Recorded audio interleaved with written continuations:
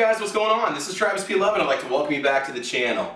Well guys, I had an opportunity to spend several weeks with the Ruger Precision Rifle chambered in 6.5 Creedmoor. Mounted up on the top we have a Burris Eliminator 3, 4-16 by 50 powered laser range-finding holdover dot scope, okay, to try to sum it up the best I can. And I really had a great time at the range with this rifle, so I just want to share my experiences with you shooting this rifle, you know, if I feel like it's got some potential for being a long-range precision instrument, my experiences with the scope, and so on. So I had a buddy who got a hold of me and asked me if I could just get this thing zeroed so he could just take it out, shoot it, and have a good time with it. Once you get this Eliminator 3 set up, it's almost too easy to hit what you want to hit, and I'll talk about that when we get there. Before we do anything else, let's just go over the basic specifications of this rifle. What do you need to know about it if you're thinking about investing in one of these? Because this package alone, you're looking at a decent investment in cash or money. So let's go and talk about the specifications, and we will go from there. Alright, so we're just going to go ahead and hand shoot this one. We'll just go ahead and go from the back to the front, talk about all the different features that this rifle has. So what do you need to know about it? Alright, so first of all, you do have the Ruger Precision stock on the back, which offers comb height adjustability as well as length of pull. Very easy to adjust it. All you have to do is push down on this little lever right here, pull down on it, pull out on it. These are actually have a spring tension on them, so when you turn them you can loosen the bolt, which allows you to move them forward and back pretty much however you want to. I had no trouble finding a comfortable position with this stock. You can take all this off if you want to, and you've got a traditional, I'm assuming, mil-spec buffer tube, which allows you to put basically any kind of AR-15 stock on there that you want, as long as it's got the mil-spec buffer tube. It does have a latch system, which we'll show you in a little bit, that allows you to fold the stock around, makes it for a little bit easier transport, because it is a fairly lengthy rifle when you get down to it. You do have a standard AR pistol grip on here, which would allow you to mount whatever you wanted to. If you wanted to go mag pull or whatever you want, it's there. We do have an ambidextrous safety lever, okay, obviously on both sides. You do have the Ruger Precision trigger system, which allows adjustability from 2.5 to 5 pounds. The bolt itself, I mean, the mechanism, very smooth, very easy to actuate. Now, this is a little dirty because I have not cleaned it since I got back from the range, but again, the bolt had no trouble running it whatsoever. Very smooth, easy to use. You've got the Picatinny rail up on the top, which makes it very simple to add whatever kind of optic you want to. You've got a free float M-LOK handguard, and I did put a section of M-LOK rail on the front there, Picatinny rail, so that I'd be able to mount a bipod if I wanted to, and Black Rifle Coffee, obviously. And then at the end you've got their hybrid muzzle brake, which I will attest works really, really well. It is awesome. I mean, recoil was not a problem with this rifle. Let's get into just a few more of the details, you know, about the size and length and so on, and we will go from there. Oh, hey, real quick before I forget, magazines, 7.62 by 51. It does take your standard Magpul 308 magazines, and I can't off the top of my head remember what the code is for these, if they're what the names are, but again, if you've got your Magpul, magazines are readily available. Again, 7.62 by 51, not a problem. I'm assuming it would take other magazines that fit that standard that these conform to, because when you get into AR-10s and 308s and so on, there's a few different standards that you follow. Magazine release, the paddle is generous, very easy to reach. No problems whatsoever. And let's go ahead and move on to those specs. Okay, and just a little bit more about those magazines. You do get 2 of those included with the rifle when you buy it. The rifle itself is constructed from 70-75 T6 aluminum. You do have a 24-inch cold hammer forged barrel, which the nice thing about that is the barrel is easily replaceable by a competent gunsmith that has a proper head spacing tool, so you can shoot the heck out of this thing and not have to worry about wearing it out. Your MSRP that you're looking at is $15.99. Capacity is going to be 10 rounds with the included magazines. The model number is 18029, the model that you see here. Your upper receiver and one-piece bolt are precision CNC machine from pre-hardened 4140 chrome moly steel to minimize distortion. Again, the finish all the way around is Type 3 hard coat anodized.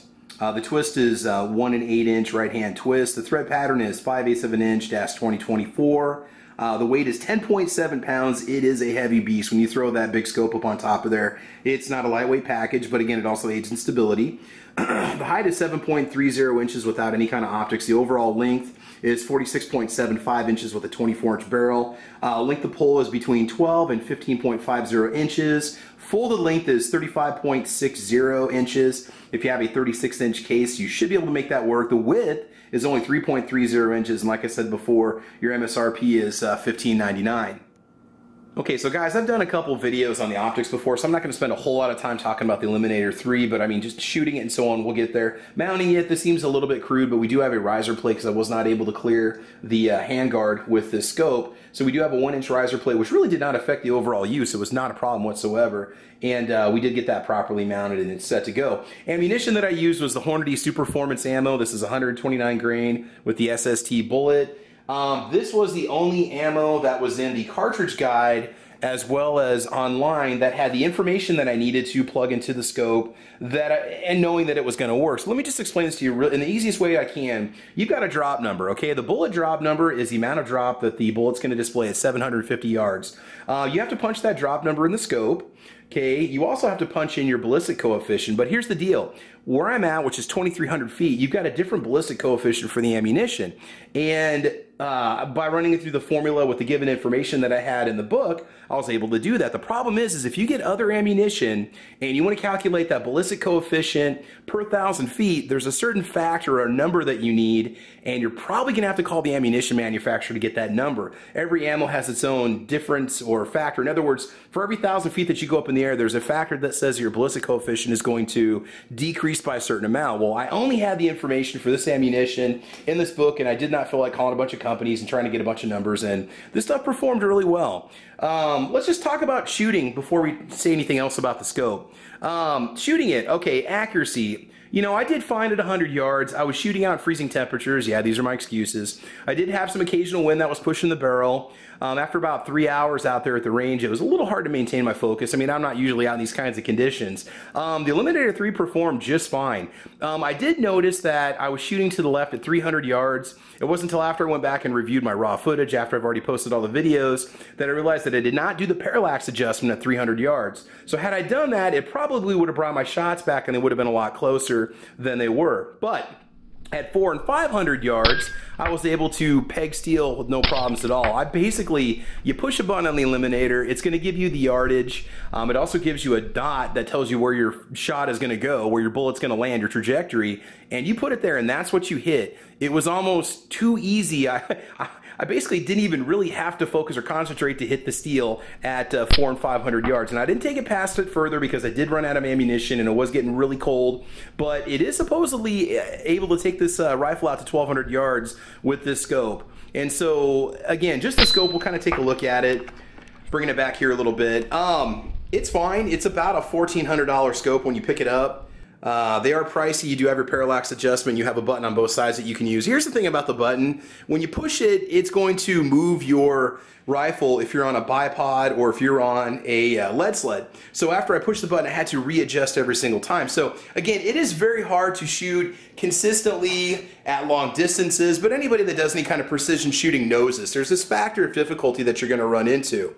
Now, the other thing I was not able to test is what kind of grouping does this thing pull off at 400 and 500 yards. You know, I was able to hit an 8 or 10 inch plate, and I was also able to hit a human-sized silhouette out to 500 yards. So if that's what you want to do, you know, I would really like to try to test this thing on some paper and see how the grouping is. The trigger, like I said before, we are empty. Okay, we'll go ahead and pull back over time. Again, the bolt, not a problem at all. Okay, so the trigger mechanism, again, you can see you've got this little blade safety right here. And it almost has kind of a two-stage feel to it. Like you can feel it creep just a little bit, and then you hit a bit of a wall, and that's it, and it breaks. I do love the trigger on this thing. It's absolutely fantastic.